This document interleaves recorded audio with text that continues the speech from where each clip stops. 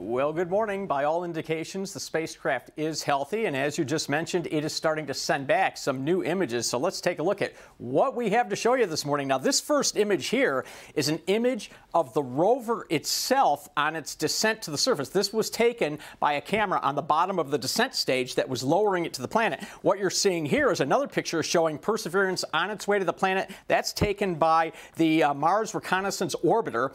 This is another picture here of the landing site. We saw that one on Friday morning. So again, landed in a flat spot without very many boulders. And here's another nice color image here. Scientists are looking at that to determine what kind of rocks, what kind of material is there on the planet's surface.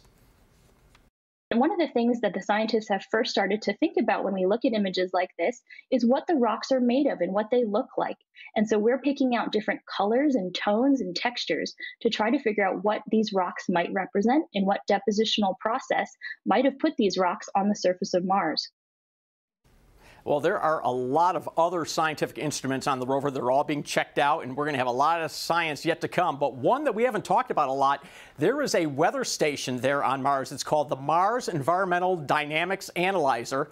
I just call it a weather station. So it won't be long before we start bringing you four-zone weather from Mars. Not yet. As soon as they get that thing checked out, we'll have that for you. But for now, we at least have four-zone weather from home.